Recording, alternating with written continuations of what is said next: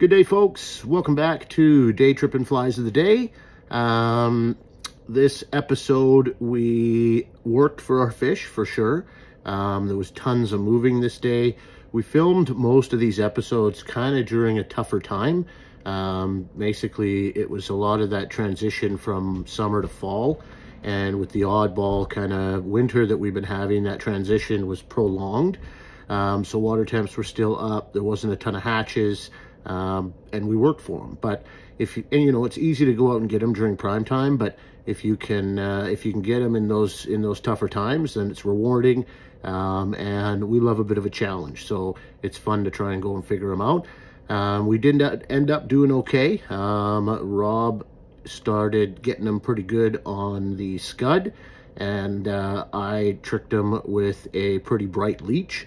So those were the two flies of the day. I'm going to twist one of each up now. So I've got a hook and the vise here. Let's go down and twist up some bugs. Okay, so here we are. Let's do the Leech first.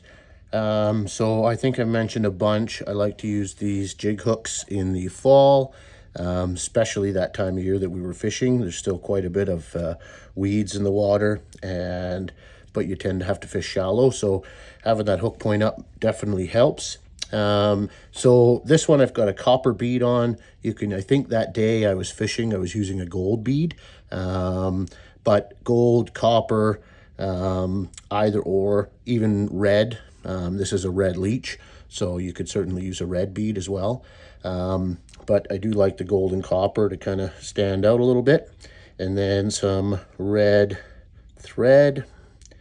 And this is basically just a play on the M&M, but I add a little bit of flash. I think I've tied this style before, but if you haven't seen it, you will now. So I've got some extra small gold wire that I'll just tie along the shank here and leave chilling out the back. Now the key to these M&Ms or BMWs, whatever you want to call them, is mostly in the feather selection. So getting these to turn out, what you're going to want to find is a marabou feather like this. So you can see how super long those fibers are, and that makes these patterns a whole lot easier to tie. So I'm not going to grab much. I'll probably just, if I can show you here, like that's all I'm taking off the stem.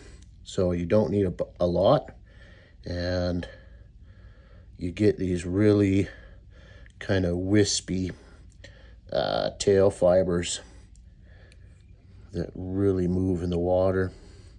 So I'll just capture that right on top with a few tight wraps, and then wrap in front, and then we can just bring our thread forward. Now I'm going to leave it kind of half a bead length back, and I'll show you why. First, I'm just going to twist this into a bit of a rope, and then I just clip it at the top with some hackle pliers just to make it a little easier. And then I want to get it kind of jump back just for my first wrap, so I can cover up that tie-in. And then from there, super easy, just wrap it up the shank. And as you go, you will see it kind of start to flare out. And that tapered flare is kind of what you're looking for. This fly is really all movement and profile. Marabou really breathes in the water. So we'll do that. Now I'll grab this. I'll just try and sweep those forward just so I'm not trapping too many. And then I'll grab this wire and just kind of try to wiggle my way through best I can. Again, trying not to trap too much. That works pretty good there.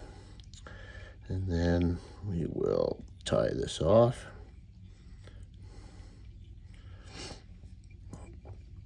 So another thing we're fans of, just going to shorten this tail just a little bit. There we go. Another thing we are fans of in the fall is a little bit of flash. I don't know what the reason is, but the fish definitely seem to come to a little bit of flash. So that's why I modify this thing just a little bit. So I'm just building a small dubbing loop here. And I'm going to take some red Arizona semi-seal and just build this loop. Now, you don't need a lot. You want this to be pretty sparse.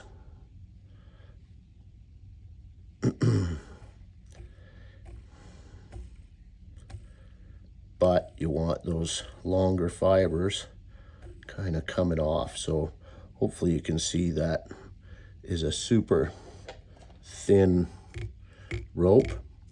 And then I'll just brush this just a little bit to get those longer fibers to come off. And then from there, I'm just going to wrap this thing.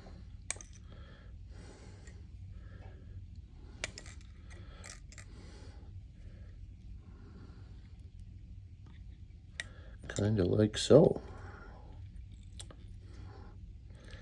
Tie it off with a few wraps. Now, can you fish this thing just with the red marabou? 110%. But I love adding that flash. For me, it's a bit of a confidence thing. Certainly gets the fish.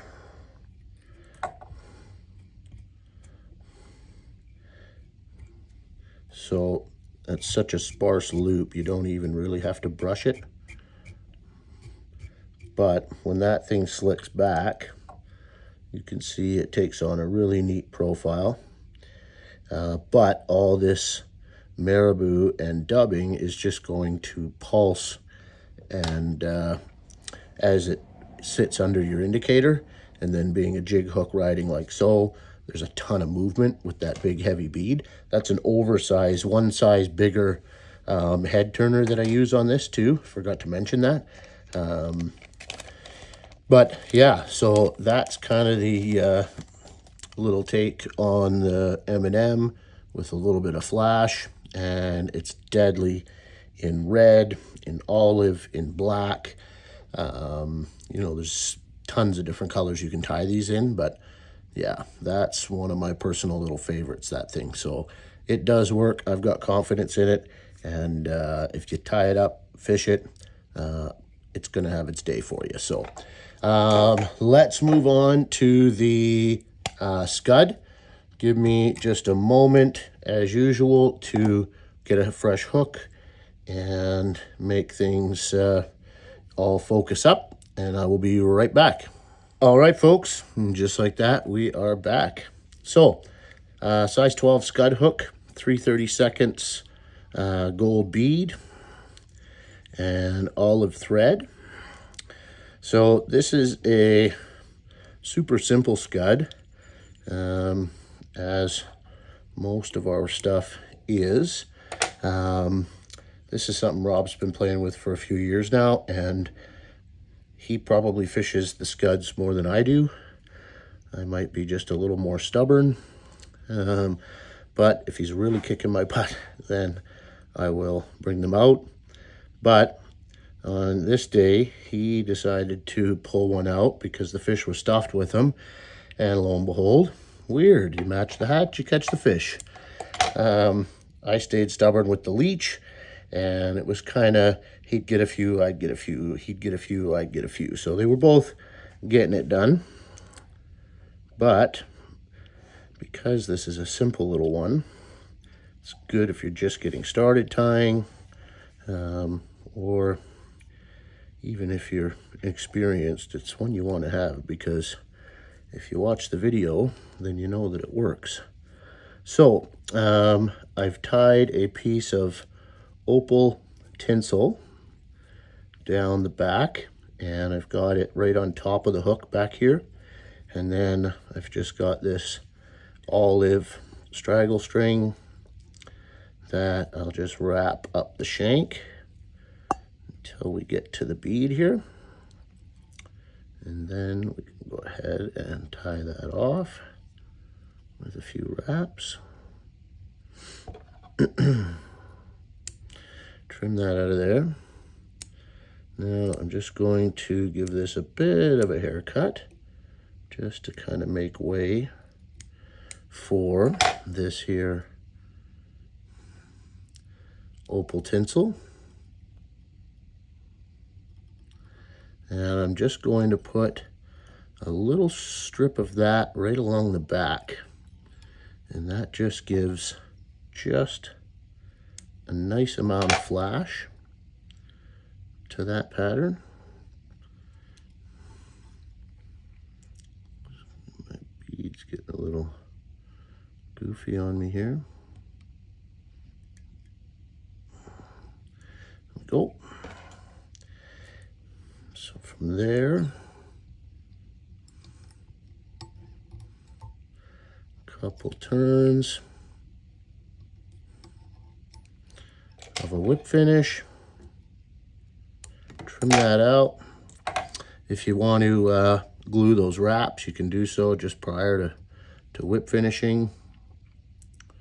Straighten that thing out. And that's it. So simple.